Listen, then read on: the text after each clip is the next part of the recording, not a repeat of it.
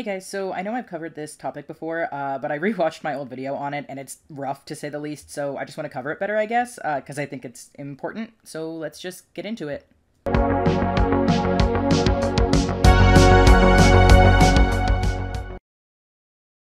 So before I go any further, I want to address what gatekeeping is.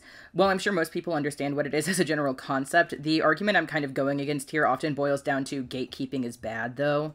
The main point of this video is that I don't believe gatekeeping has an inherent moral value. Gatekeeping can be abusive and discriminatory, but gatekeeping can also keep communities safe or maintain resources that need protection, and it can also be neutral or completely irrelevant. I'm going to give some very straightforward examples of good or bad gatekeeping that I think we can all agree upon, just to prove a point, but please keep in mind that I don't necessarily think transmedicalism is as serious as some of these topics. I'm just listing them because I think they're very easy to agree upon. An obvious example I think can be agreed as good or at least harmless is that cishet people are not considered LGBT. Gatekeeping is the act of preventing a specific group from accessing a specific resource or community, and cishet people are not a part of the LGBT community. That is gatekeeping, and it's not a bad thing. Another example of good gatekeeping is requiring a degree to work in certain fields. You wouldn't let someone without a medical degree perform surgery on you. It can also be seen that this is necessary in instances where people do provide medicine without a license, often resulting in complications, or alternative medicines such as Black Solve or MMS being extremely dangerous yet supported by unregulated alternative medicine quote-unquote practitioners. An obvious and agreeable example of bad gatekeeping is TERFs. There's no danger presented in considering trans women. Misogyny hurts trans women and cis women, and there's no benefit to excluding trans women from being talked about and advocated for when discussing feminism. There's also completely neutral examples. You wouldn't consider someone who hates anthropomorphic animals to be a furry. It's not exactly protecting anything to consider those people not furries, but it's also not hurting anyone either. It's just what the word means. The point of this is that gatekeeping has no inherent value. It's a neutral action that can cause harm, but can also protect people. It's context dependent. Where I'm obviously going to go from here is that, as a transmedicalist, I don't deny that I'm gatekeeping. I think to do so would be dishonest and honestly counterproductive, considering I think transmedicalism is a beneficial form of gatekeeping. I'm not really going to go into why I'm a transmedicalist too much in this video, nor the science behind it or the like, but I will have a card in the corner and links in the description to videos where I do talk about those things if you either don't agree or are unaware or whatever, just want to check it out. But to continue from that, I don't think preventing non-dysphoric people from being a part of the trans community or accessing trans healthcare is harmful. While in a perfect world we would have an endless amount of surgeons and HRT and gender therapists so there's no wait times or shortages, that's not a world we live in, nor is it a world that we're even close to. If we lived in that world, I would be much more okay with non-dysphoric people receiving HRT and trans-affirming surgeries, and I do think that that's something we should strive for, though I do have some notes on that I'll get back to later. Currently, there is a testosterone shortage, something that I've been personally affected by as a trans man. There are increasingly long wait lists to even meet with surgeons, let alone receive the surgery, and even wait lists to see gender therapists. In some places, these lists can go up to 4 or 5 years long. While there is, of course, an aspect of transness being more openly spoken about and therefore more people seeking HRT who wouldn't have otherwise, there's also been a massive increase in non-dysphoric people seeking HRT, something that has resulted in discussions among medical communities and the trans community alike about the efficacy of informed consent and requirements to receive that care, as well as an influx of detrans individuals who were non-dysphoric and therefore upset by the changes, becoming angry with trans people in the medical field for allowing them to take these medications. It takes about 3 seconds to find posts of non-dysphorics admitting they lied to their doctors to receive HRT or even surgeries. Trans people, i.e. dysphoric people, die on wait lists. It's becoming increasingly common to see news articles, social media posts, and even documentaries about trans people trying or succeeding in taking their own lives over the inaccessibility of trans healthcare. I don't want to put this all on non-dysphoric people. It's absolutely a problem within the medical field as well, but there is a blatant disregard by non-dysphoric people for the fact that trans healthcare is a medical necessity for trans people. I've gotten comments and seen posts from non-dysphoric people joking that they're going to quote-unquote steal your trans resources because to them it's not a serious topic.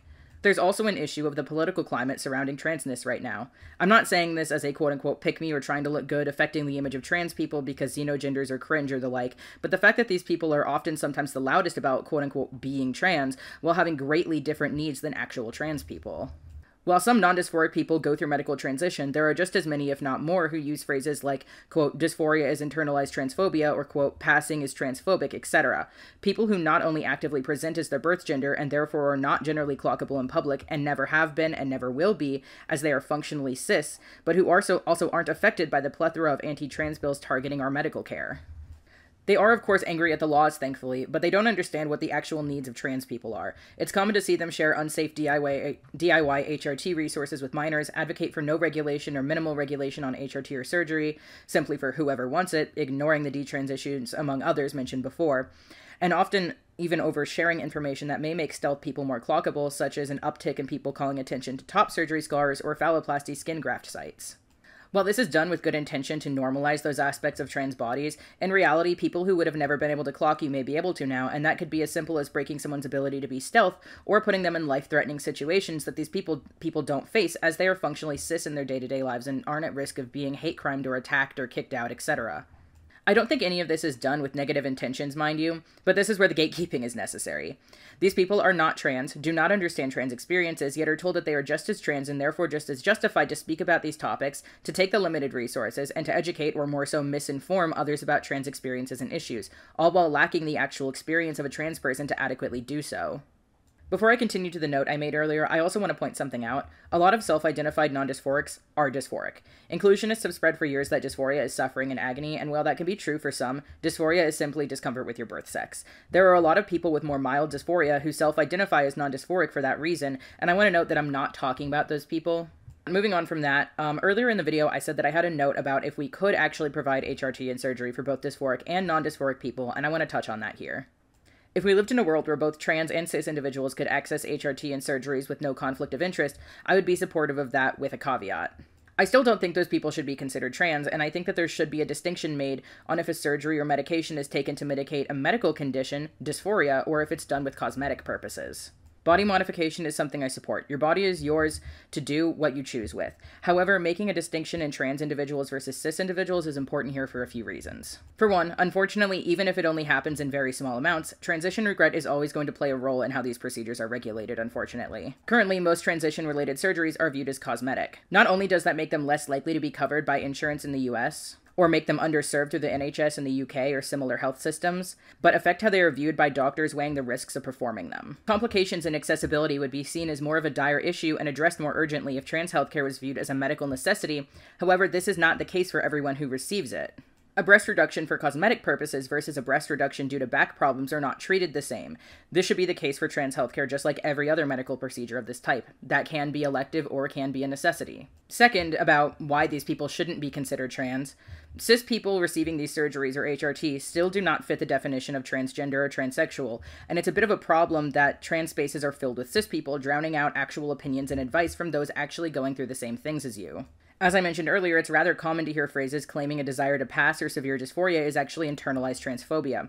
You should be able to seek advice on passing, managing dysphoria, etc. without these kinds of unhelpful interactions from cis people.